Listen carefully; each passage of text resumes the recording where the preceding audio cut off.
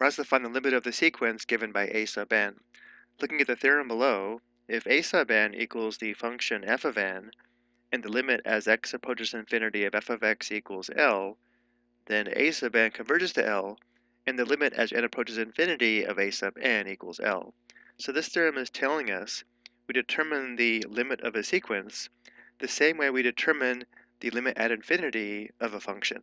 Instead of formally defining a function f of x, where f of n equals a sub n, we normally just let the formula for a sub n be equal to a function of n and determine the limit as n approaches infinity. So the limit of the sequence is equal to the limit as n approaches infinity of cosine n divided by 2 raised to the power of n.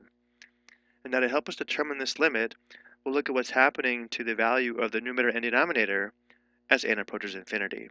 So focusing just on the numerator, we should recognize that the cosine function only has outputs on the closed interval from -1 to 1, and therefore as n approaches infinity, it doesn't approach a particular value, but it will always have a value over the closed interval from -1 to 1. And now let's look at the denominator. In the denominator we have 2 raised to the power of n, so as n approaches infinity, we're raising 2 to larger and larger powers, and therefore 2 raised to the power of n approaches positive infinity as n approaches infinity. So now we need to figure out what's happening to the value of this entire fraction if the numerator always has a value in the closed interval from -1 to 1, and the denominator increases without bound.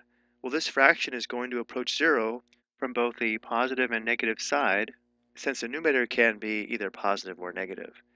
And therefore, this limit is equal to 0, which means the sequence a sub n converges to 0.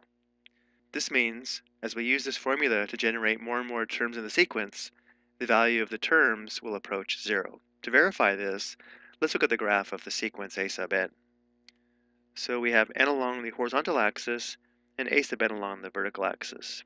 And notice how, as we generate more and more terms in the sequence, the value of the terms do approach 0 from both the positive side and the negative side. So this graph does verify the sequence does converge to 0. I hope you found this helpful.